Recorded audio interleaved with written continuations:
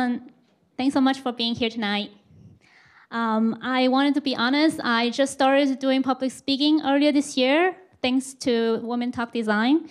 And this is my very first time speaking at a local meetup event like this. And not to mention, thank you. And not to mention, Designers and Geeks is my longtime favorite design events in San Francisco. So I feel very honored to stand here alongside with all these awesome designers to share what I have learned designing for inclusion with blockchain. So first of all, I wanted to tell you a story of my very first fundraiser that took almost 6 months to settle. So my birthday was in February. Instead of buying something fancy or going somewhere nice, I started a fundraiser on Facebook for Project Tango, a nonprofit organization that I care very much about. I raised $300 in total, exceeding my goal of $200 24 hours before the fundraiser ended. So it was great. And then fast forward to a few weeks ago, and this Project Tango admin contacted me saying, hey, we never got the money. Can you check? So I double-checked with the treasurer, and he also confirmed they never received a check of $300 in the past 6 months. So I opened a support ticket with Facebook. Someone from the payment team confirmed with me, well, actually, there was a check. They sent it out 6 to 8 weeks after the fundraiser finished. So please check, because we're actually collaborating with another organizations that help distribute the funds. And that should, send out a check to the address where Project Tango registered with another nonprofit registration search services. So why this has to be so complicated? All I wanted to do was to raise money for where it's needed. So can we make all these middle layers go away so then we can bring the organizations and individuals in need closer to who help? And what can we do to, to improve, to be more, minimize these obstacles? So if there were fewer hoops to jump through, wouldn't it be more encouraging for more people wanted to help? So let's shift gear a little bit here. So by a show of hands, how many of you have heard about the Bitcoin craze last year? So keep your hands up if that's your first time heard about the term blockchain. And keep your hands up if you know blockchain is actually only one of the many cryptocurrencies that build on top of blockchain. And keep your hands up if you have happened to work on a blockchain project that has nothing to do with Bitcoin.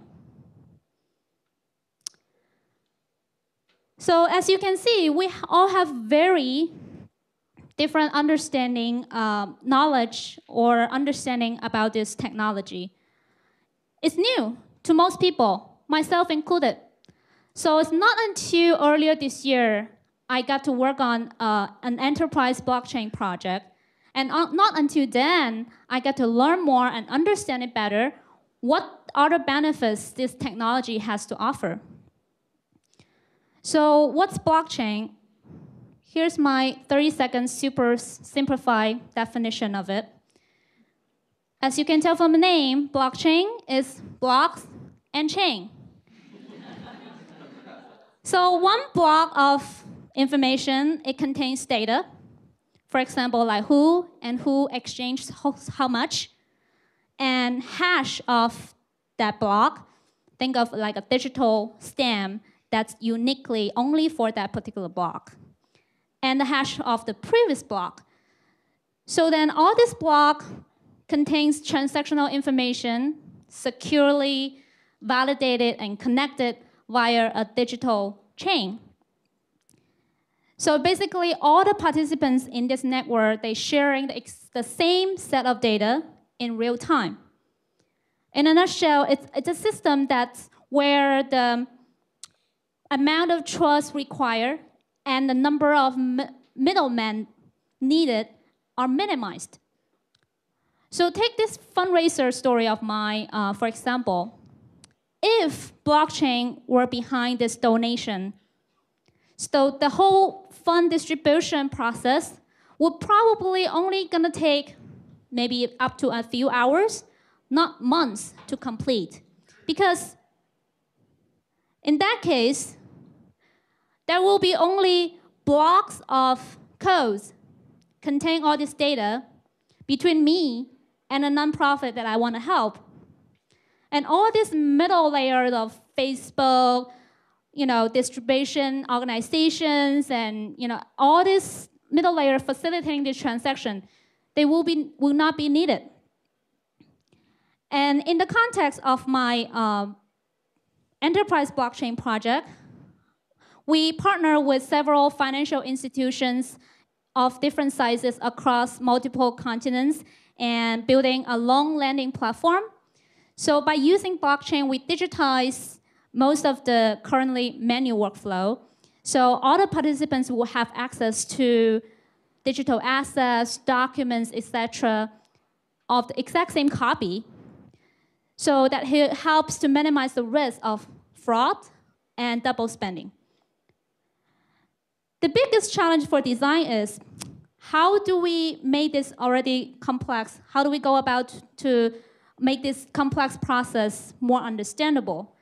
And what can we do to highlight the benefit of transparency, which is one of the positive characteristics that blockchain has to offer? So here are a couple of principles that we learn along the way. One is consistency builds trust, and trust will increase inclusivity. So this is an example of the visual markups that we create at the end. And I want to take visual design as an example. So think about all this consistent choice of color, icons, typography. Will make it convincing that someone has put a lot of effort and thinking behind to make this look understandable, legitimate, especially when it comes to, this actually relates to one of the most intimate aspects of people's life, money. So we don't want people come at it with the question, is this a legitimate application that I can trust, that you will handle my money, I handle my loans? So we want them to look at it. This is our rational choices of visual design that give them a clear hint of visual hierarchy, so they know what demands attention, what requires action, and what gives information. And by the way, all these choices of colors, font, size, font, weight, we went through the usual exercise of creating mood boards, checking the ADA compliance. So we are ready to serve the user with accessibility needs in the future. Another principle that we learn is we use friction to make the invisible visible. What do I mean by that?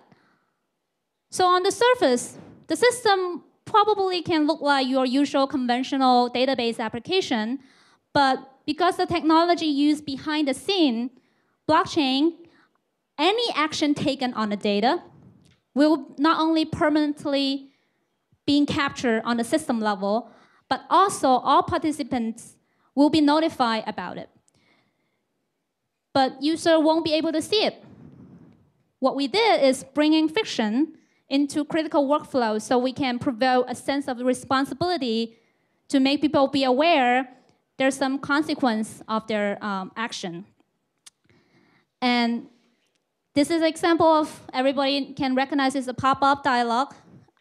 Some of you may hate it because usually it slow you down, stop you from doing what you're trying to do. But what well, our intention here is trying to teach the users that, hey, there's something different, there's something critical I want you to pay attention to, so then they will know that there's some different impact of their usual action, so they can see the difference of the new technology.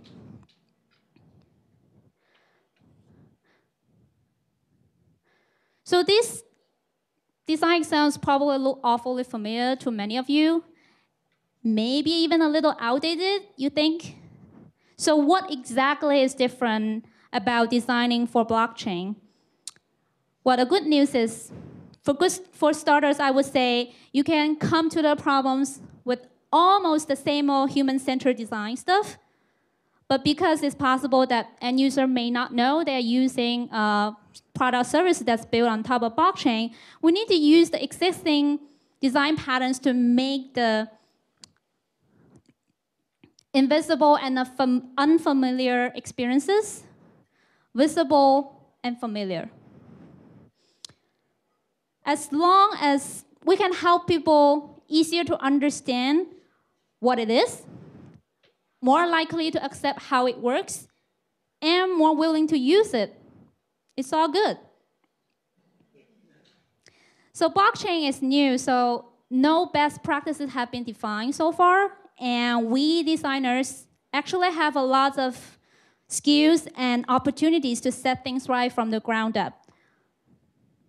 By sticking to the fundamental design principles, again, they're not outdated. What's needed is you need to adapt and evolve and use them well. And always remember our favorite mantra is listen to your users.